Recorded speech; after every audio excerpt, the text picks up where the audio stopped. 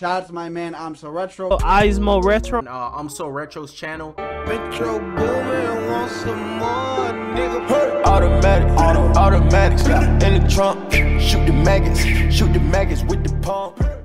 Nothing is really confirmed in terms of archetypes, in terms of the rep system, no matter what videos you watch. I have not watched any of them just because it's all speculation. Now, based off those speculations of those videos, I don't like to watch other people's like videos besides probably agents or something like that, because I don't want like my ideas to come from their ideas. I want to be original. So if I say some stuff that's in another video, I really don't know, because I don't be watching other people's videos. So let's get into it. So the first thing I want to talk about is if there's triple archetypes. Alright, and the only reason why 2K would put triple archetypes in here is for the money. They're not going back to pure. That's already a given, because money. How many more builds can you make if there's triple archetypes, right?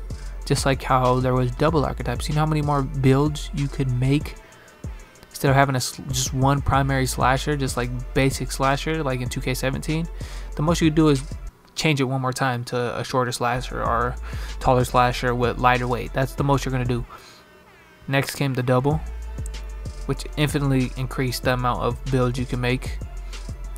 And then if there's triple, which could be good and which could be bad, and here let me explain my theory of how triple archetypes would go. Alright, so let's just pick a point guard. I read from a title that they're gonna be nerfing like shot creators and stuff, but shot creator is gonna be still a good build no matter what you do. Let's say we do shot creating primary, ball handling secondary, let's say. So the primary archetype would get like the gold badges of that. The secondary would cause you to get silver badges of the secondary. And now comes a tertiary. I feel like what that would do is give you like maybe 2 attribute points, maybe 3 towards that specific category. Like say tertiary, we'd put in slashing. I feel like they'd only give you like 2-3 extra points towards your dunks, depending on what build you make. And the badges for that, they'll give you all the bronze badges of that archetype. Like they might go triple archetype route because people are gonna say it's the same game again, 2K18, if they don't do triple archetypes, or if they do just pure archetypes, which they will never go back to, even though I liked pure archetypes. Also, my theory would be, since there would be tertiary archetypes, they'll make your primary skill really pretty good, your secondary decent, and I feel like the lower the rest of your stats, so whatever that tertiary is, it'll put that stat back to what it should have been. Like look at these dunks right here.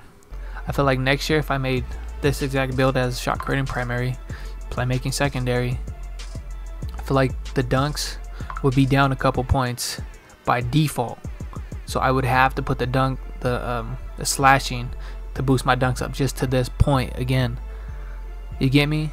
Like whatever your archetype isn't, it's gonna be trashing, I feel like, and you're gonna need that tertiary just to be decent, like to have a decent stat. Like leave a comment, tell me how you would interpret the idea of triple archetypes, and if this game is just gonna be like 2K18, which is gonna be trash.